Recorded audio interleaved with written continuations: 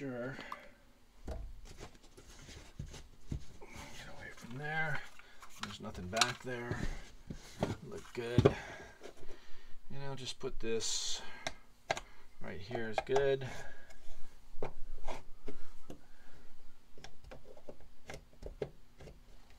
Mark the box out.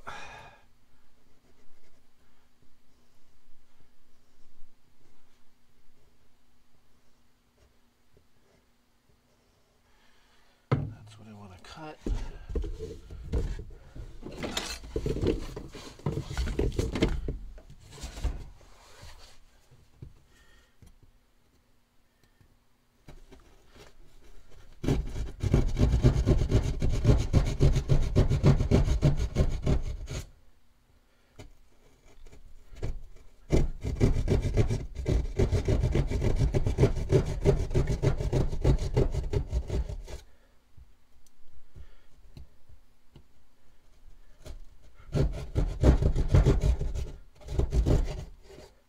Tell you what, when you're cutting holes in drywall, one of the things that you learn pretty quickly is never cut behind drywall unless you know for sure what's behind it.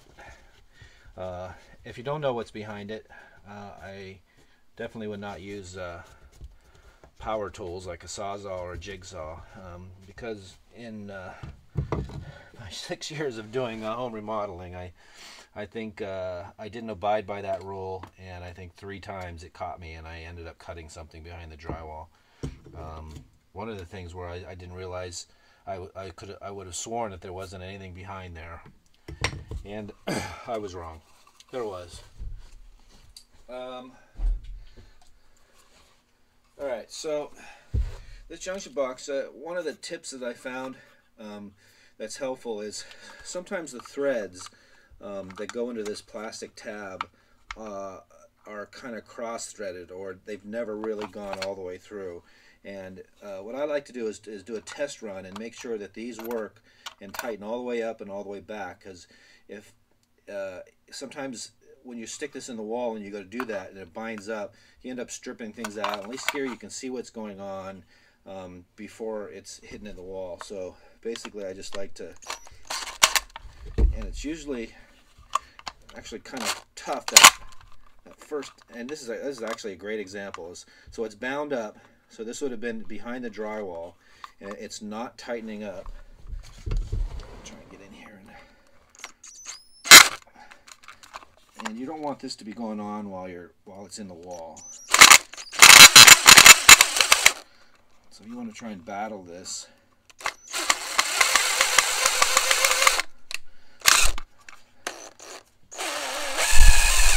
You should be able to bring that forward and back before you put it in the wall. So that was a great example, because you saw how that kind of bound up on me, and you just don't want that happening while you're trying to put it in the wall. The drywall already, and that's the bad thing with cutting it by hand, is that big hand saw drywall knife is it kind of blows out the back of the drywall, so that when you put these tabs in, sometimes you don't have a good bite for these tabs to grab a hold of. So doing this helps put less stress on it. So we'll do the same one on the other side.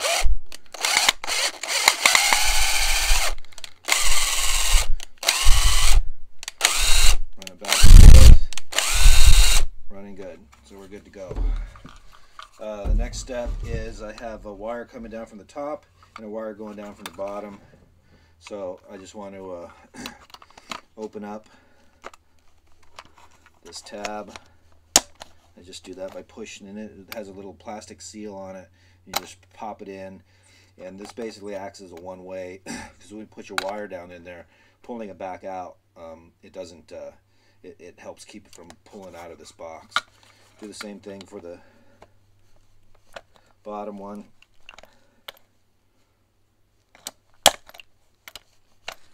So we're good like that. Got a hole, we're ready to go.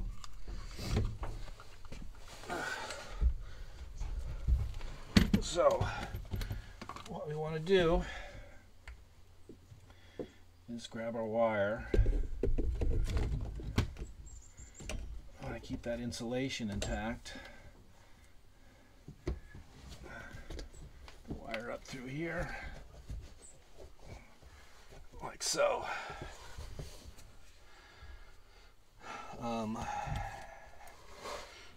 And do the same thing for the wire up from the bottom.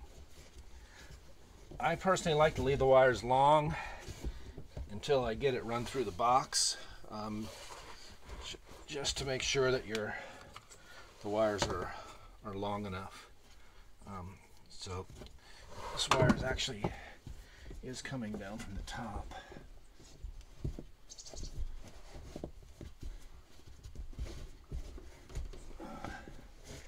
I'll just make sure that insulation is tucked in there nicely.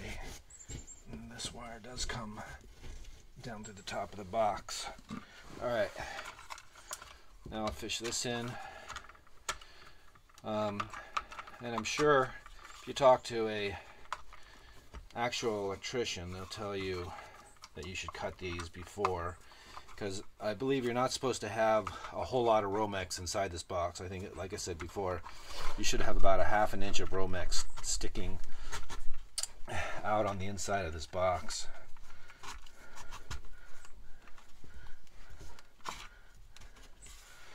Which I think I can still do. Where's my...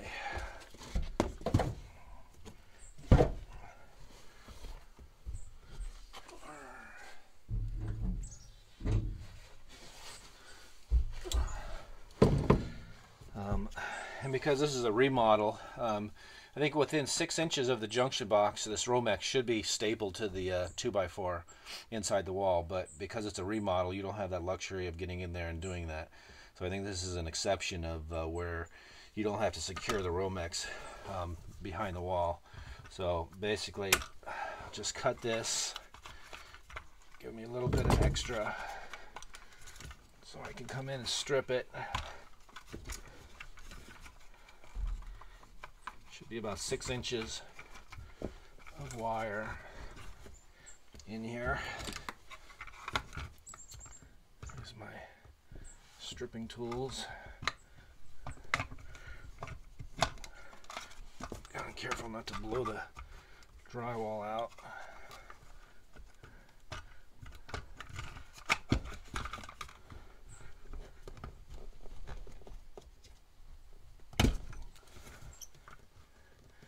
The older the Romex, the harder it is to strip.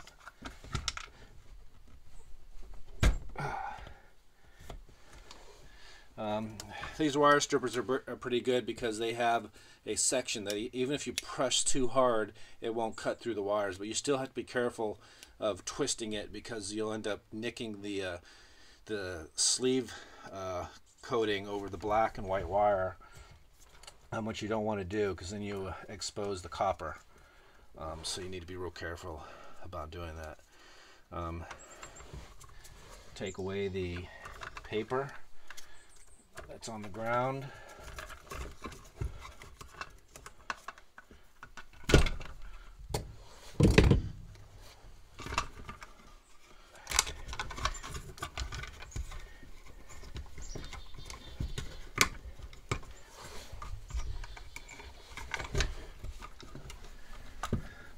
I've done work on electrical boxes where there are like 12 Romex wires running up into it.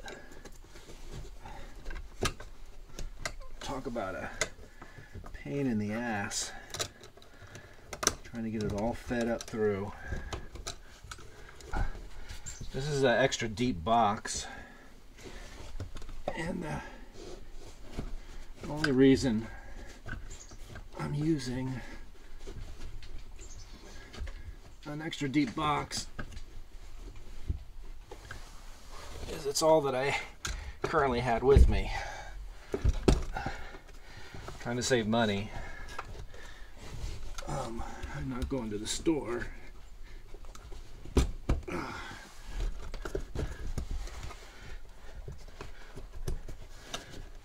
Alright. Make sure it's square. And this is where we come in, where because the drywall is sensitive around these areas, the fact that I've tested these, you don't want to tighten them too tight. You can tell as soon as they start to grip.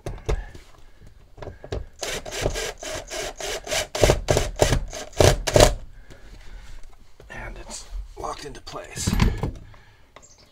So this wire is good. Romex is coming inside the box about a ½ inch. This side, not so good. I got a lot of excess wire running in. I know in the past, sometimes, not saying it's right, but when I have had extra Romex in here, I would write with a Sharpie of where this wire came from. You know, I would write from underground, or that this is the, well, this one is actually feed wire, but this one then runs over to the plug that's up there. So I don't think, I think I'm going to do that here. Well, I think I'm going to leave this excess wiring in here.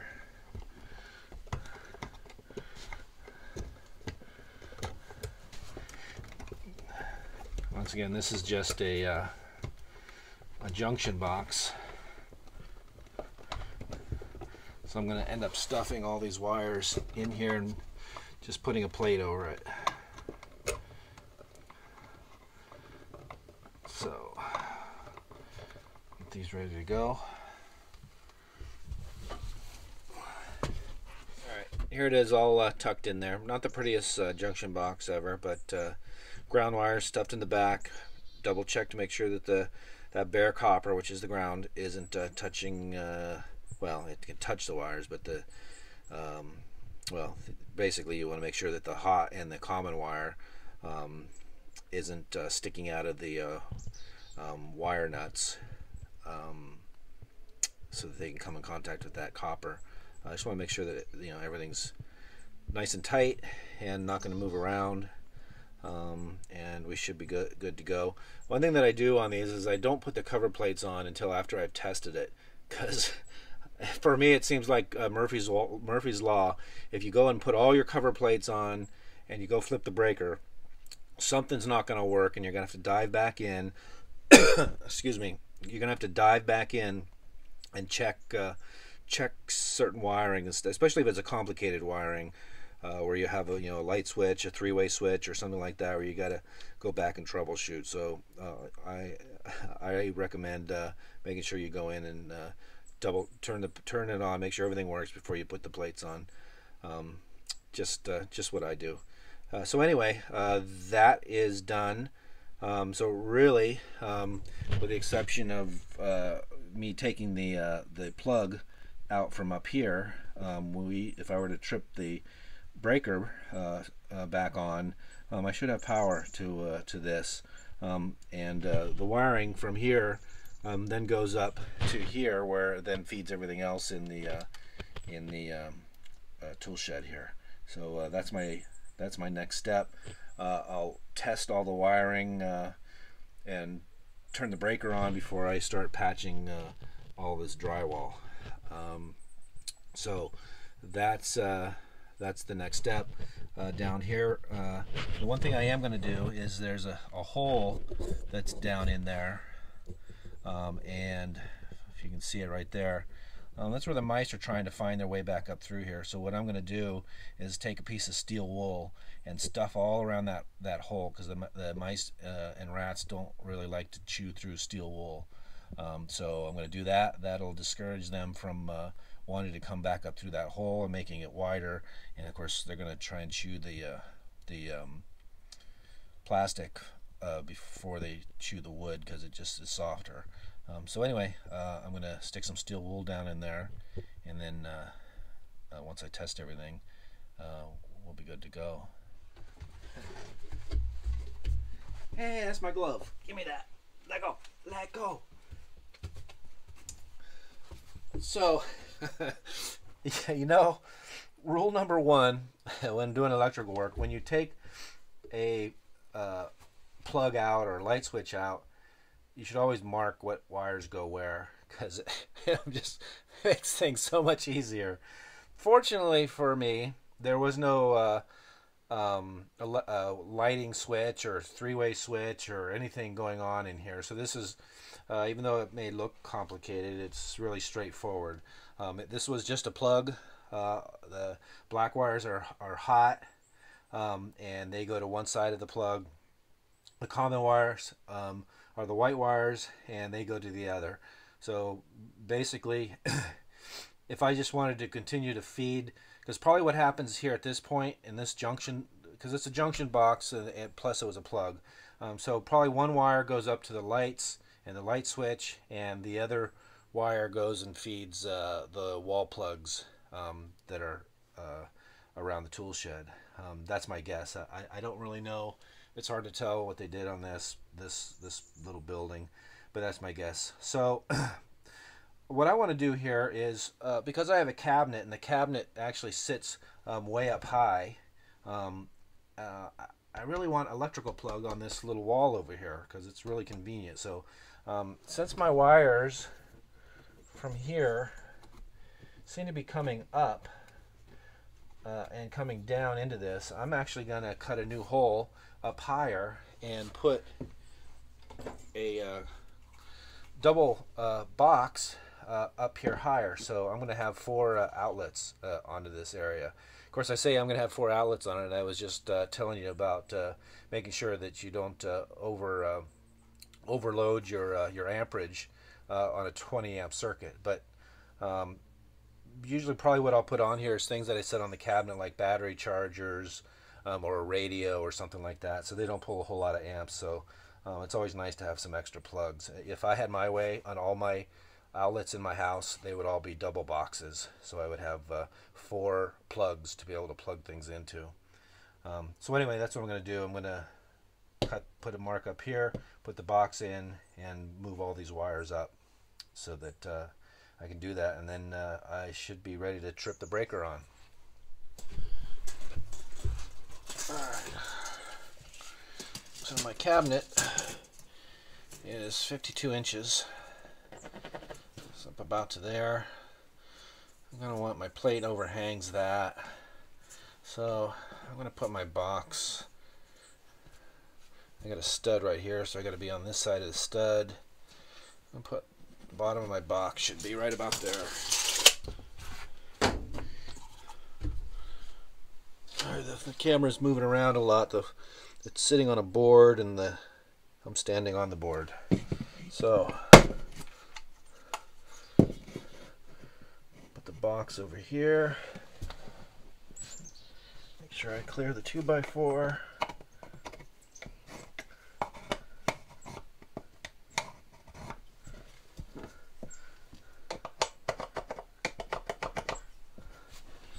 Mark that.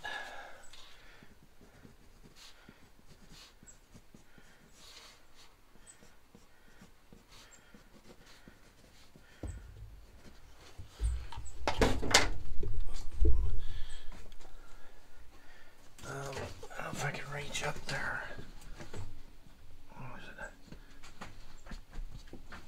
So I know there's some wire that's running up through this, so I just have to be careful when I'm cutting with my saw up through that, so that if I do hit the wire, I'm not just diving into it and cutting it. So all right, all the wiring up to our new location. Sorry that the camera keeps shaking. Next, let's see. This one's coming up from the bottom. This one's coming up from the bottom. And this one's coming up from the bottom. Oh, interesting. I can run my finger along this Romex, and I just noticed right here, the plastic coating on the Romex is chewed off right here. But if I reach further in, right where there's a hole,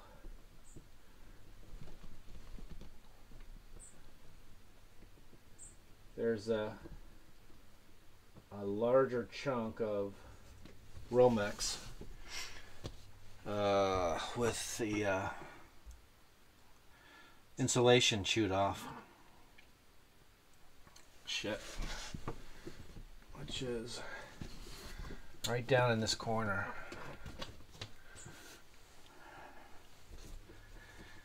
And I believe this wire runs down, goes through the corner and goes that way and feeds the electrical plugs on the wall.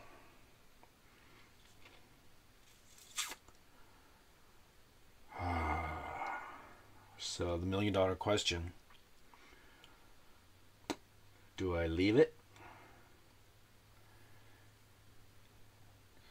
Really, I'd like to, if I get rid of the rats, and I won't have to worry about this.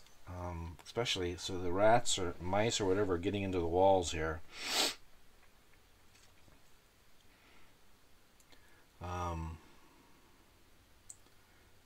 You know, I'm going to run my camera in there and see how bad that is down in there further. Because I can feel it, but I can't really tell. If it's just the outer layer of the plastic that's chewed off and the actual wire insulation isn't chewed off, I'll leave it. But if I see bare wires on the hot, I have to open up the drywall and dive in further. What I'm really afraid of is sometimes I can hear the rats in the rafters up here in this corner. Wow, ongoing issue. So, all right, I'm gonna get my camera ready and put that in there and see what I can see. So I'm gonna run this camera down into the hole along this Romex and see how bad the rats have chewed the Romex off. So I'll stick it down through there.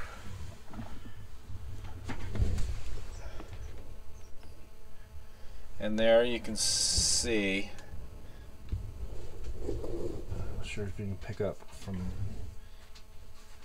I have to put the macro on there. There's a good shot. Yeah, that is good. Of the Romex. It looks like they just chewed off the insulation around the top, and they haven't chewed the black or the white wire in there. Let me try and get it to a spot and then point.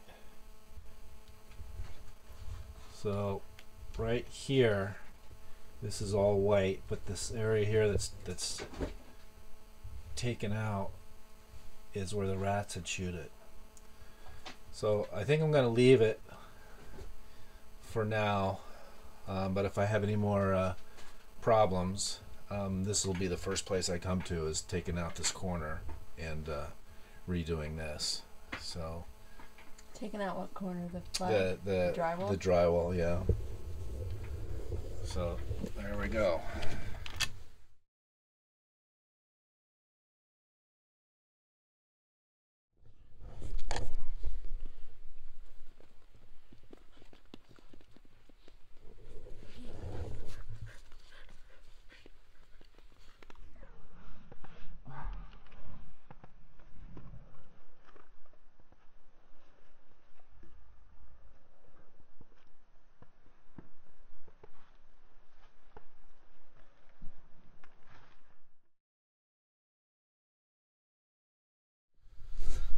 Alright,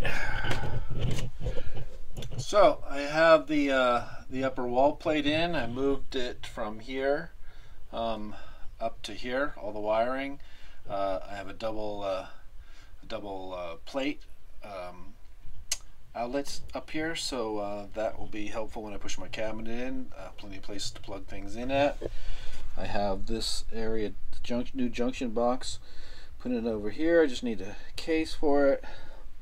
And I just need to seal up that with some steel wool, and we'll be good to go there. So the next step is to go turn the power on and see if the lights come on. So I'm going to run into the house and leave this running right here, and we'll see if the power comes on.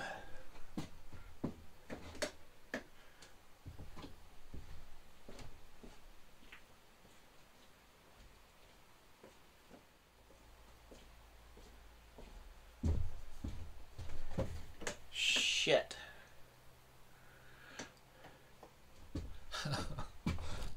All right, so you know, I talked about don't put the cover plates on until you've tested it. Well, I think another good a good lesson or advice is don't screw your outlets into the junction boxes until you've tested it, because I had a prime example of I did something wrong and it didn't work. Basically, what I did wrong is the common that's coming into here. I didn't mark which was my main power coming in, so when I wire netted a bunch of the commons and hots together respectively, they didn't grab the hot, and the hot was off by itself on its own plug, and it didn't share any power with the others. So it was kind of separated. Anyway, basically I screwed up the wiring. I had to go back and check and see what I did wrong. It was a obvious mistake, and kind of hard to explain. So anyway, I double checked everything. I found an error, and so now before I screw those in, I'm gonna go try this again. Try turning the breakers on. So set you up here, and I'm gonna run in the house, and hopefully lights will pop on.